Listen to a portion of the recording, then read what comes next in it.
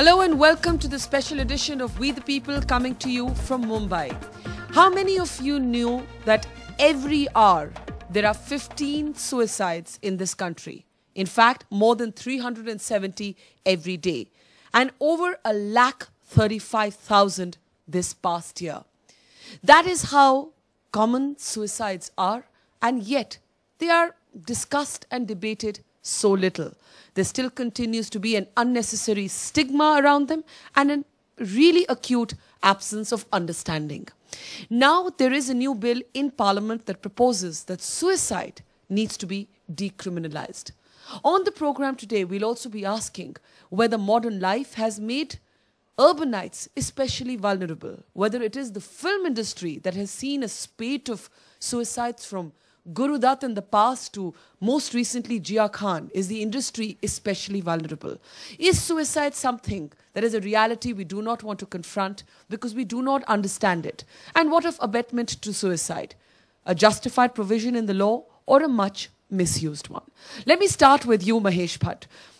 You have argued that what happened with Jia Khan recently has actually pulled the film industry out of what you describe to be a coma-like situation, a kind of denial. You have seen many things in your years in the industry. You've seen your own relationship with Parveen Babi. You've seen what happened to Guru Dutt. You've seen what happened to Jia. Is the industry in particular in denial? I think it would be absurd to say that the film industry in particular is vulnerable to this suicide epidemic which is threatening to devour the world.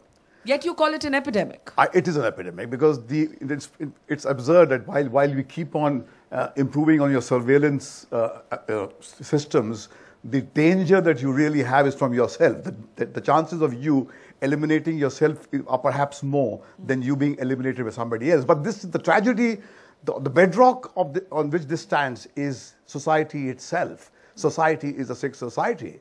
You see, there are people who do not want to fit in. To use the phraseology of boxing, I want to throw in the towel. I don't want to fit into this ugly, horrendous value system which you pretend to actually practice, but behind the closed door violate. There's a young boy or young girl who says, I do not want to be a cog in of this machine, this apparatus. And just when they want to give up, you force them, you send them to psychiatrists, want them to fit them in, and then it gets too much, they say, stop the world, we want to get off. And if they're unlucky to get caught, you do not let go of them, you put them in the prison.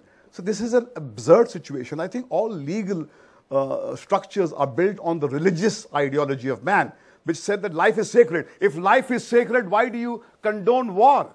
Mankind has opted for suicide. It's okay to die for a cause, for a flag, for a religion, for some issue, but an individual says, I cannot fit into your ugly value system and I want an out. What do you do? So what I'm hearing from you is stop the judgment of those who kill themselves. I'm saying those who say life is sacred are bluffers. The new bill says that anyone who attempts suicide should be treated as mentally ill. Would you agree with that? Doctors have definitions of health. Health itself is a definition.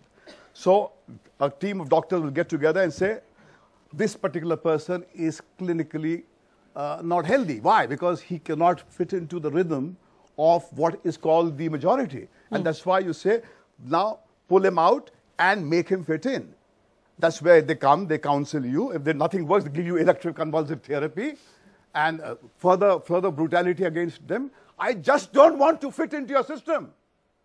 I want an out. Can't people who do not want to fit into your system have the right to exist? Okay, hang on. I have to ask you, aren't you sounding like you're encouraging suicides?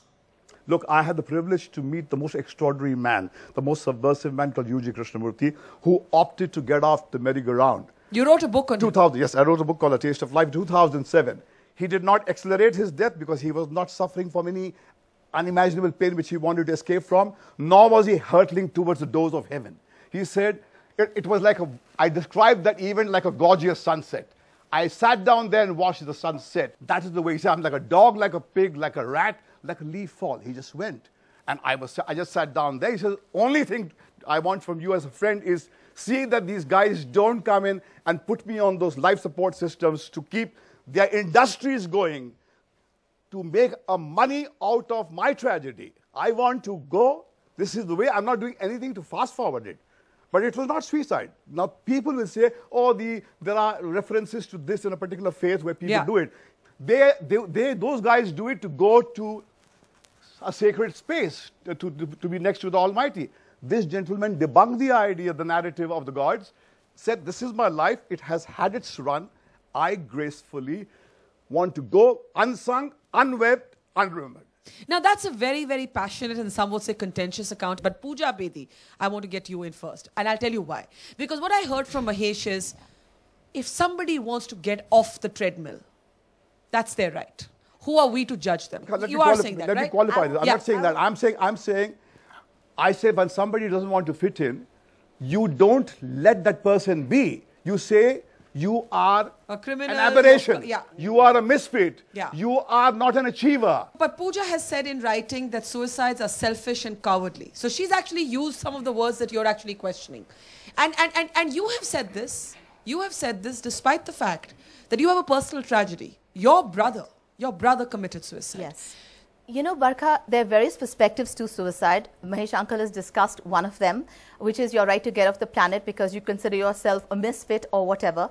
But I think a majority of suicides happen as a cry for help. Because in a majority of cases, people are so starved, so desperate, so trodden on, they have no way for survival. For example, the farmer suicides that take place, not because they want to commit suicide, because they feel they have no option. It's their last final cry for help. So it's despair. Number one, it's incredible despair. That's number one. That's one aspect of it. Second aspect would be, for example, a person that is genuinely mentally ill, not somebody who's caught by a psychiatrist, put on a chair and put through various electric shocks, but somebody who genuinely has a mental disorder. Your brother was schizophrenic. My brother was diagnosed as schizophrenic. Now, in India, mental illness is not very well looked at. For example, there's a lot of stigma associated with it. You have a heart condition, people will go to doctors. You have cancer, people go to doctors. You have a mental illness, people hide it in their families because they say, oh my God, pagal hai. They don't consider it a disease that can be treated. My brother was in America. He was being treated by the best, supposedly. He had long talks with my father about his condition because the medication was so strong. He was a brilliant whiz kid. He graduated from Carnegie Mellon with honors on the dean's list. He told my father, he said, Papa, I sit in front of the computer. I'm a fantastic programmer. I can't think. He's saying, I love my food. The medication is so strong. I can't taste my food. What use is quantity of life if I can't have quality? And Papa said, Siddharth, stay with the program, you will get better. When he met a psychiatrist a couple of weeks later for his therapy and asked, when will I get better? The doctor told him, Siddharth, you will never be 100% of what you ever were. My brother took a very conscious decision saying, this is not how I see the rest of my life. And he wrote a very lovely suicide note for me, my daughter, my mother, left a check for funeral expenses and decided to get off the planet because that's not how he envisioned the rest of his life. He was just 25. So I want to ask you, because you, despite this, said you feel many suicides are just selfish and cowardly. Absolutely. Which are those, according to you? What Siddharth did was not selfish. What Siddharth did was a choice he made to not inflict his misery onto other people because if he's not able to earn and work and be a active citizen on this planet, he chose not to be a burden on other people. But people, when I see people that have all the benefits of what this wonderful world can offer in an emotional fit for love reasons or for whatever, negating, say, 25 years of what has been invested into them by their parents and saying that because one love affair went wrong and you choose to get off the planet because you can't bear the pain of that. I think that is so selfish and I think that is so cowardly that you cannot get up and say, you know what, one person in 1.2 billion in this country and wasn't the right guy for me. Well, too bad for him. He lost out on me. So jilted relationships, when they end in suicides, you have a problem with that. And I also have a problem with for example, suicides by students under exam pressure. Because why do you have a problem with that? Because we have parents here whose daughter went through that, and we don't know what that pressure is like. I'll tell you why. Because every student goes through the same pressure. Every student goes through the same schooling system. Every student out there tries their best. And I have a problem with the fact that somehow, somewhere, they were not taught coping skills. It's about coping with the stress. Okay, Mahesh Podar sitting next to me, his daughter was 15 when she killed herself. And we're going to hear, because you brought this up, I want to hear from Mr. Podar. But I'm first just going to go to KTS Tulsi. This business of the suicide note. Mahesh Bhatt says it's about me, the individual, not fitting in. But sometimes the suicide note is not about me, the individual, not fitting in. It's about you did this to me, so I killed myself. Now you've gone through this. You're not getting me right. I'm saying it is your value system. You right. Your value system is making that individual feel that the way he or she is, it's not good enough. I understand. So there's a feeling of inadequacy. I don't match up. But when a Jia Khan family says, so-and-so was responsible for my daughter's suicide, what do you say? Because that's the question I was going to take to Mr. Tulsi. Well, I think in that area, I would agree with what Dr. Macheswala says, that there are, the whole chemistry of the brain goes haywire, which can be corrected through ingestion of particular drugs or through certain therapies. But my question, I just want to say one sentence. I just want to say one thing. Suicide is suicide, homicide is homicide. Nobody can make you do anything without your consent. It's as simple as that. The choice is yours, it's your life. But I'm going to ask, is it that simple? When Pooja Bedi, KTS Tulsi says that suicide is suicide, homicide is homicide, when you represent, for example, Gopal Kanda, who's accused of exploiting a woman who was his colleague, and that woman is driven to suicide, and she basically makes that allegation in her suicide note, and there is a suggestion of exploitation, not just the mere ending of a relationship. Is it that black and white to say suicide is suicide, it's not homicide? You see, my position is this, that you have a right to live, and right to live includes right to die. By criminalizing suicide, what are we saying to the people? We are unable, we don't care about their dire straits that they are in. But if they succeed in suicide, that's the end of the story normally, unless they have written a revengeful note. But what about abetment? What about abetment? No, because even if you decriminalize suicide, you will not be decriminalizing abetment. No, abetment will automatically go. If suicide is not a crime, abetment is abetment to a crime, that you are intentionally aiding the commission of a crime. But your client in this case, Mr. Tulsi, was accused of exploiting a young woman. Somebody is exploited only when somebody is willing to be exploited. There is no force involved in this. So you're blaming the victim? No, both are to be blamed. Why? Suicide, many a times the suicide notes actually are an act of revenge.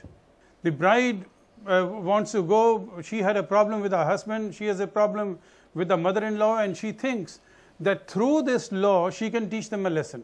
In fact, having suicide on the criminal statute is encouraging suicide. What if it's not an jilted relationship? What if it's sexual abuse? What if it's rape? I'm not saying that women who are raped or sexually abused should ever feel that their lives are over. But if society makes them feel that. If suicide is not on the statute, the woman will fight, will teach him a lesson. You know, what are you telling them by having suicide on the statute? You are telling them, if you are going to attempt suicide, better succeed. I want to ask one fundamental question. Yes. You say life is sacred. What screams out and tells you every now and then? Is life sacred? Do you treat life with sanctity? You kill people in war, you maim people, you brutalize them, and then like a neurotic schizophrenic, in the next breath you say, life is sacred. These priests, they bless war, and then they make a woman who aborts a child feel like a criminal. So there's something wrong. It's a sick society. So an individual is saying, I do not want to fit into the sick society. So they get the doctor. And the doctor is the Gestapo. He says, I will make the person fit you in. So he tells you, gives you drugs to do what? To fit in, to run. What would you do? If you knew somebody, Mahesh, your daughter, your lover, your wife, your sister, who wanted to kill themselves, would you say just go and kill yourself? No, you would do what? No. Love them. Love them, but what would you tell them if they felt their that life worth living? I said to you, you could read that book on A Taste of Life. This was a gentleman who had lived his life. He said, my body is saying goodbye. No, but I what want he's to go. asking is, what will you do? I did what it. Will you it's do there with your relative, with yourself, with your son? I'm What telling will you, do? you don't even know. This is my relative. This was the most defining relationship of my life. While I'm all for decriminalizing suicide, why am I getting the impression that you're saying if somebody wants to give up on life, you can't stop them, let them? I'm talking about a concrete person, not an abstract person. Yes. I'm talking about a person who is the breath of my existence, Mr. U.G. Krishnamurthy. He said, my life is coming to an end. I do not want to be plugged into this life support system. Neither do I want to escape a pain. I want to go into the corner like a dog goes and die. Can you make it possible? I made it possible for him. I did Dr. Shetty, I did not help him to commit suicide. Dr. He said, Shetty, I do not want to extend life. Dr. UG Shetty and Krishnamurti is Dr. not Machis. his close relative. What will he do if it is his daughter? What is When the worrying? brain Why cries- are you disturbed by what Mahesh has said? Because he doesn't like this narrative. Because he talks your entire abstract terms. narrative. UG Krishnamurti is not his relative. If his daughter, brother, sister has depression, he will go to the psychiatrist, which is why he's working with Machiswala with a booklet, and he's put the names of psychiatrists down to help the film actors. Talking in So a what's show. wrong with helping the film actors? Ask him.